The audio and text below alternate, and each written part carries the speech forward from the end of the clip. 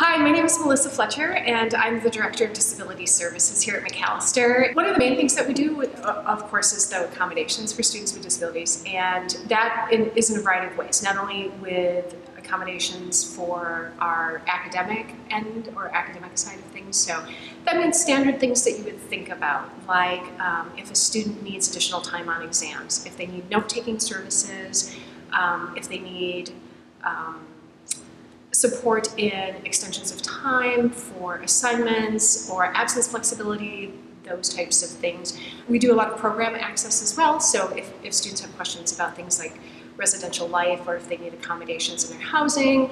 Also with things like food considerations, we have a staff member that works specifically on students that may have specific food allergies or food sensitivities. The other thing that we do is that we also do a lot of advocacy work, so we can help you work with faculty members if you haven't done that piece before, or let's say that you need accommodations for residential life, like how do I set up my dorm room, or I need a single room, or pieces like that. We can help you work through those pieces as well.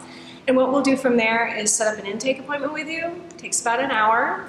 The other thing that we feel really strongly about is that we don't expect students to walk in the door with documentation.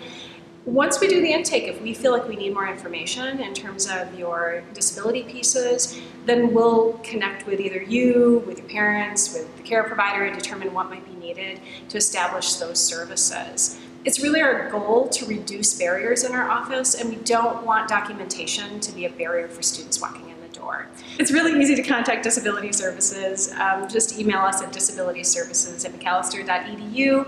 We have 3 people on our staff, and either me, Shane, or Josie can get back to you and schedule a time for an intake.